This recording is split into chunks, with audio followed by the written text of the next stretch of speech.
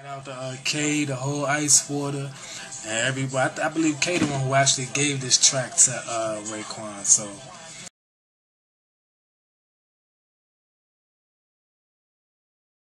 most definitely shout out to K. You know what? This is right after what was this? The Cuban Link 2 tour. Yeah, this is when I gave him that CD, and this is how it really came out. You know what I mean? I remember that night I met Yellow Wolf. And I think that was the night this dude just jumped in the crowd. I never even had heard of this dude before.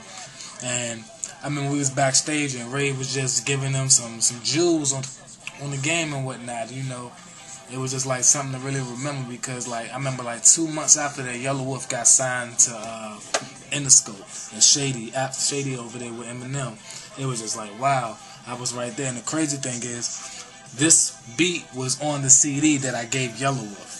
Real talk, I gave it to his manager, and they were standing right there as we was talking outside of his truck, and you know, I'm just telling him, you know, you did a real good job, you know what I mean, I like how you do, you know what I mean, check out my music or whatever, you know. He was just like real cool, you know, whatever, you know what I mean. So yeah, so that's how it all really happened. So check me out, WutItDo Productions. About to show y'all how I created DisposableGunz for Raekwon the Chef. It was actually supposed to go to another artist, but I guess when he heard it, he just heard something in it, and next thing I know, people called me, was like, yo, you heard that new track? And I was like, what track? I checked the net, and it's crazy. So, yeah. So, basically what I started off with is some strings. Like I said, I love live instruments, guitars, strings, pianos, anything live. So, I got the word that someone was looking for a track, and I just thought about it, you know. It was a New York artist or whatnot, so, and I was thinking to myself, like, it's going to have to be hip-hop, it's going to have to be something with the drums going to knock, maybe a little groove to it, still make it a little gutter. I'm just coming up with all these ideas, and so by the time I got to the studio, I came up with, I was messing with some strings, and I came up with this. Messing around, you know.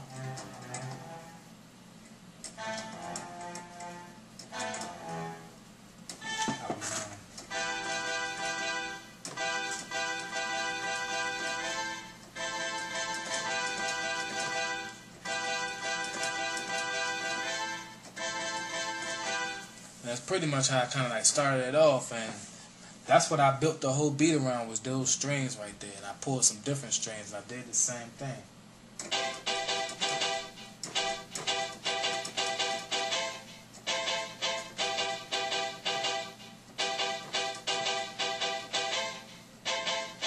You know what I mean? And I did that, and then once you put those two sounds together,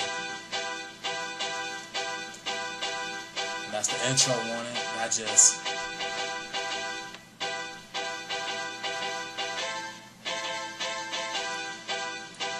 And that's basically what you hear. But then I got these big strings that sound like they about to just come and get you or something. And I did something like that's all I did. Just gave it to him one time. And once I added that.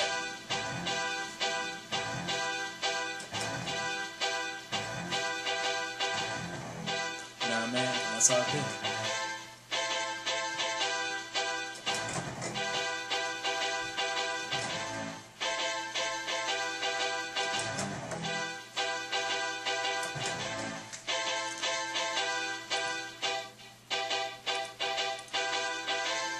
That's pretty much it, you know what I mean? And I added this clap and the kicks and all that, you know what I mean?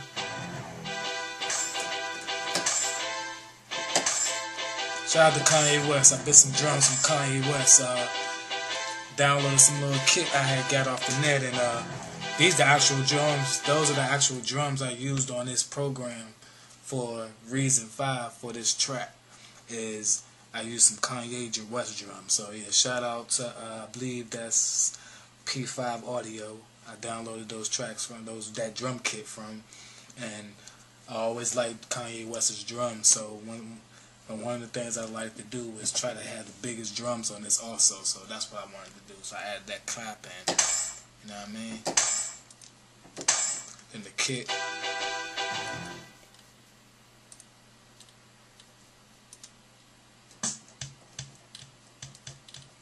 And I had 808 in it. Where's that 808? There you go. Crazy 808. And just make the whole track just knock. Then I use some other type of violins.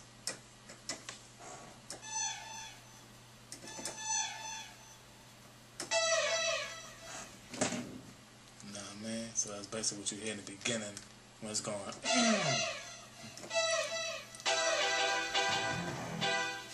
You hear from the beginning.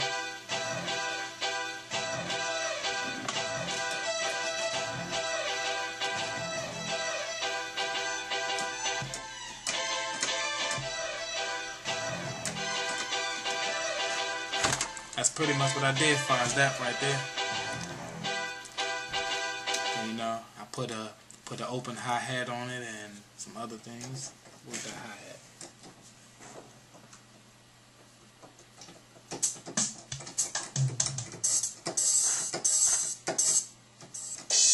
And that's it. Get a big crash on it. You feel me? There's some toms.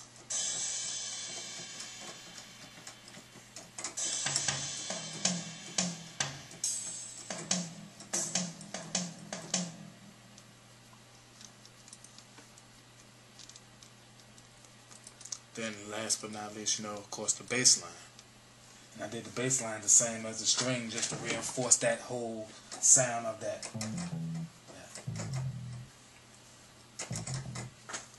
Yeah. Real quick, and that's basically how I pretty much made the song, to be honest. And that's all I really did with it. And that Kanye kick right there.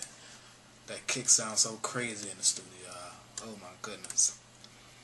Once I heard that, I wanted to keep using that kick and keep using that kick. So I still do use it at times, but I may mesh it with another kick that I may use just to give it a whole lot of undertone and body, just to make it really hit. You know what I mean? So when you add that final compression on the mix, it's going to sound just big and crazy and knocking. And that's what the way I like to have my drums, just really knocking. Whether it's on some R&B or hip-hop or whatever, my drums always going to have a certain kind of thump and knock to it. So that's just what I like to do. So anyway, you know, so like I said, I added all those sounds, and this is how you have the track. Let me turn it up for y'all.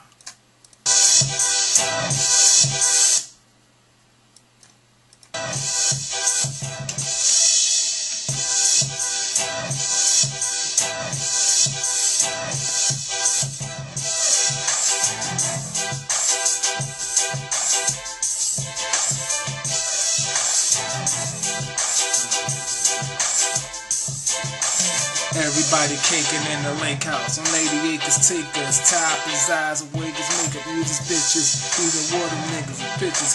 25 summers ago, niggas look suspicious. Y'all doing to the bone Wally, but elevators in the room, walk in, you getting no doubt. Crap table got crack on it. Niggas look good with the capsules, and clothes of the signs. Lane walk, and my niggas litigate. But here's the good confused child Chinese, they think it's Jamaican. Bobby speak, man, really fucking blatant. I'm sitting in this cell waiting for where something like that. Niggas that lay on the streets, you better keep your heat on you. Shout out to the homie Trouble Man on the track too, on that hook. He really killed that. Man, when I heard this track. Straight banger. Shout out to Who Kid, DJ Who Kid, he put the track out, and definitely shout out to Who Kid over there. And Raekwon and Chef, you know, Don P too. The whole, you know, what's that, rap.net, or what's this, Radio Planet TV? So yeah, shout out to them. Shout out to everyone who supported that track and who really heard a big, I want to say, not quite the beginning, but the start of something that was about to be really, really crazy. As you see, that track there was done in, what, 2000, that was 2009 when I did the battle for Outstanding Producers, shout out to them also. Justice League was there, Illmind, and The Business was there. I came in the top 3 in that one, and got a really lot of great feedback. Ended up getting an interview with Outstanding Producers. Once I had dropped this track, maybe about a month ago, I gave this track to Raekwon the Chef, and next thing I know, he's putting on his next mixtape. So that battle really gave me that feeling of let me know, you know what, maybe I can really do this. A lot of people was feeling my music, even people who wasn't even there for a battle, you know. So I think it was pretty decent. It was just a pretty decent one here, and it's simple. You know, I didn't add a whole lot of stuff to it. You know, just a couple little sounds, and left it at that. So you know, there you have it. WutItDo Productions. Let's see if we get that final song. And, you know, once Raekwon the Chef heard it, you know, he ended up calling it DisposableGunz. I think I named it like something totally different, but you know, of course, you know, the name always changes once you give it to the artist anyway. But this is how it ended up sounding. Yeah, that shit look raw.